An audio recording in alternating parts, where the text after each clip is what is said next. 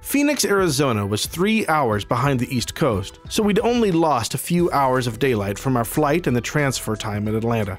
Both Bruce and I were edgy about wandering around in places we weren't familiar with after the sun had set. We weren't afraid of being mugged or robbed, but had a real concern about running into a creature of the night, something we wouldn't have dreamed of worrying about a few months ago. We were well equipped and prepared to handle vampires, but now we had to face werewolves. We didn't have enough knowledge to deal with them. There were questions that needed to be answered and answered quickly. Bruce's arm was looking angry near the werewolf gash he'd received.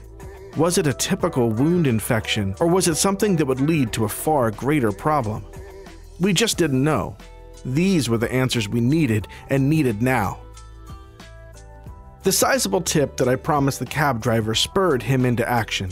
Since he knew the streets well, he was able to get us to our hotel in record time. Bruce was feeling a little woozy by the time we reached the hotel room. He flopped gratefully onto his bed. He was doing his best to hide his concern from me. He was feeling odd.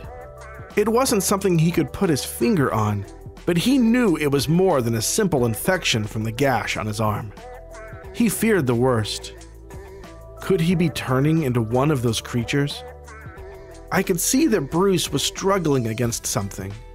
Although my cousin had said nothing, it was obvious he was worried. There was no time to waste. I needed to find this paranormal group and get the answers we needed before it was too late. I'm going to scoot down to the computer area and look up the paranormal group's contact information, I said as I pulled the draperies against the brilliant Arizona sun. Why don't you take a short nap while I'm gone? I'll wake you when it's time to go. Good idea, he said. The words were barely past Bruce's lips before he was snoring peacefully. I scowled as I watched his chest heave up and down in deep slumber.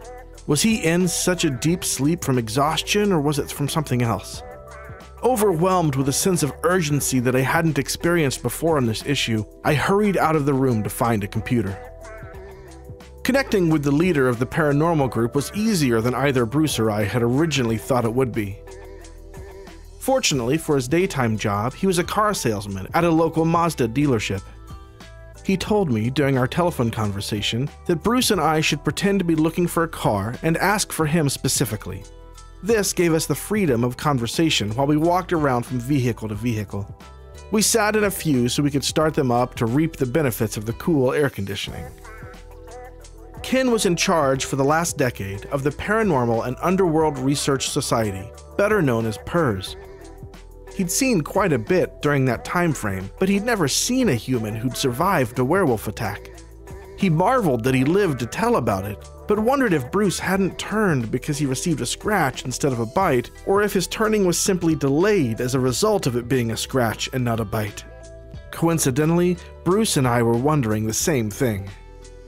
After only a few minutes of this man's company, I assessed that it was safe to fill him in on our entire story.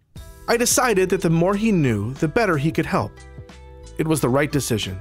Within seconds of completing the story, Ken was on his cell phone making calls to members of the society who he felt would be of help.